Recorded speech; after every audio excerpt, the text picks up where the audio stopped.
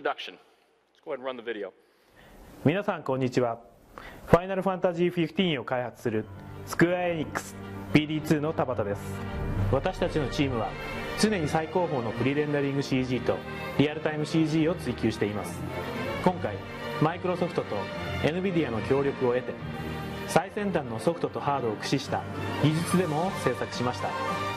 ビルド2015で公開できるデモはまだ少しですが、このデモはこれからさまざまな取り組みで進化していきます。では最新のデモをご覧ください。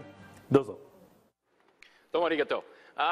So Square Enix has built Final Fantasy, over 100 million copies sold. This is an art and science technology demonstration they put together. What you saw was DX11. What I'm going to do now is run through similar scene in DX12.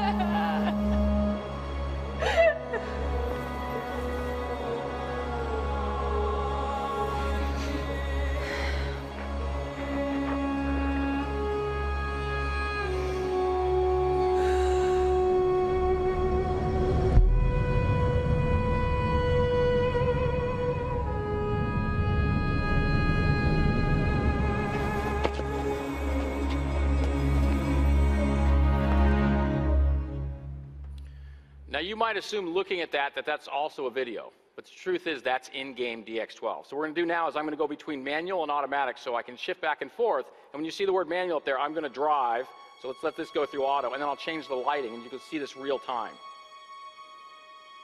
So as it pauses here, I can take over, so now I can scroll around, I can look down, I can change the lighting effects as they come through. I can move on to the next scene. Again, let it run in auto. And now I'm going to take it and drive around. Again, I can adjust the lighting. And we can keep going through in this way. Let me bring the shadows in, take them out. All right, let's keep going through.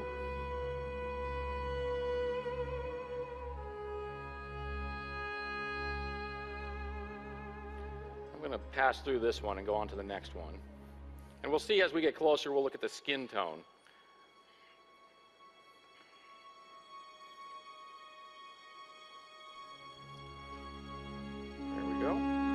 Now, the thing that's really incredible about what you're seeing is just the density of data that's involved in this. Each of these scenes is over 63 million polygons per scene. That's about 6 to 12 times more than we could do with DX11. Just to give you an idea on the textures that you're seeing here, those are 8K by 8K textures, again, significantly more than we're able to do. I think where it gets really interesting, though, is look at the hair. Every piece of hair that you're seeing is actually being rendered as a polygon. This isn't surface map stuff. And as those polygons are running through the pipeline, they're running over 50 different shaders to go through this and to generate that level of clarity on this. I think it's an incredible example of just how far people are pushing the limits of big data and technology, bringing it together, and really building experiences that would be hard to build almost any other way. And so our thanks to the folks at Square Enix for letting us just show this off and for building it. Incredible piece of technology and art put together. Now, that's sort of the high-end, incredibly fun. Let's give those guys a hand.